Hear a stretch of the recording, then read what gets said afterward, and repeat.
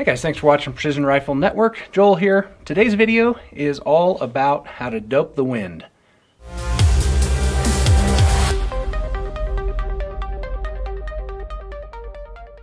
So I'm still out here at the Whittington Center, the NRA Whittington Center in New Mexico, and today is not a high wind day. I probably should have done this video the other day when it was like 14-mile-an-hour wind. We're at maybe like a 5-mile-an-hour wind today, but it is switchy and variable, and so I thought, let's bust this out. Now, we've done previous videos on the way that I go about doping the wind, and I will link to those somewhere in the description or maybe up in the corner of the video. I'm not sure which side it is. I've got a target out here at 388 yards. It's enough that wind comes into play. It is a small target. You'll see it on the other camera when I start shooting. But I've got just this way about doping the wind that I think would be beneficial to some of you new folks.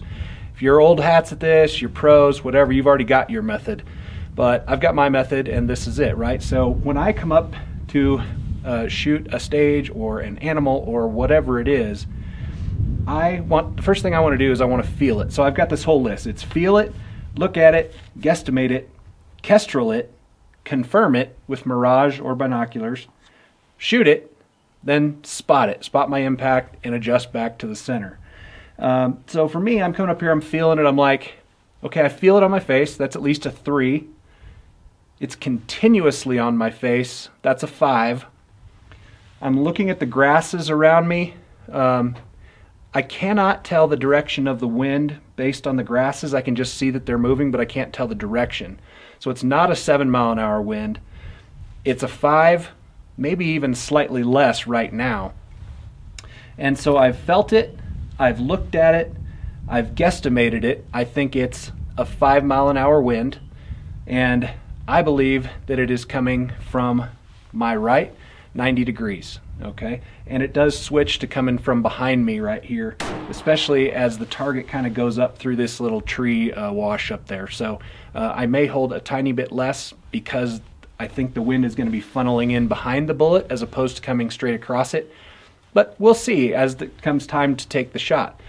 So I felt it, looked at it, guesstimated it. Now I'm going to kestrel it, right? So I take my kestrel out, and this is where I'm gonna find what direction the wind is. I'm gonna point that into the wind, and I'm gonna take a measurement.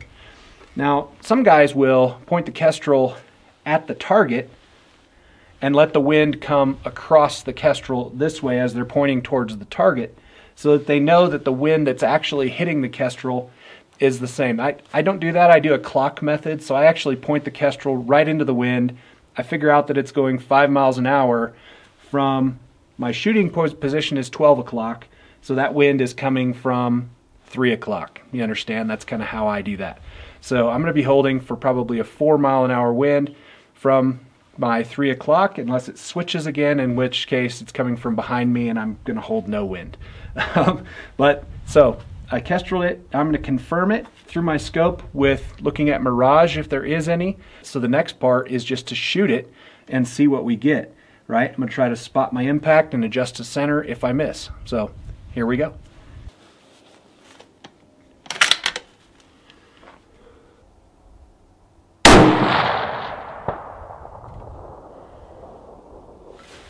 All right, we got a good impact right there, guys. There's not enough wind, I guess, for it to be an issue. It did switch and was coming straight from behind me. I felt that as I was about to take the shot, so I ended up holding straight up as opposed to holding the wind that was off to my right. Now, a 4 to 5 mile an hour full value wind at 388 yards is not even off the side of the plate anyway, but you just know that through experience. So another handy tool that I've learned over the years that I will throw up on the screen is, if you can feel a 3 mile an hour wind, it's because you can feel it on your face. If it's a continuous felt wind on your face, it's at least 5. If you look at the grasses around you and you can tell the direction the wind is going, that's at least a 7. If those grasses and vegetation are starting to lay down in the wind, that's at least a 9. And then if you start looking at the big branches in trees, if the bigger branches in trees start waving, that's in the neighborhood of 11 to 12 to 13 mile an hour wind. You can also verify with Mirage. Mirage at that point should be laying down flat to the ground and just cruising along. And my personal ability to judge the wind tops out around 15 miles an hour. And that would be, you know, flat Mirage, big wind or big limbs just waving continuously. And you can obviously figure out the direction as well. And then I just rely on the Kestrel after that. It's usually fairly accurate. Take a shot, confirm it. Was I off to the right? Was I off to the left? How much? You know, you've got a calibrated aiming device a couple inches in front of your face. Make sure that you can spot your impact or your miss and make your corrections back to center.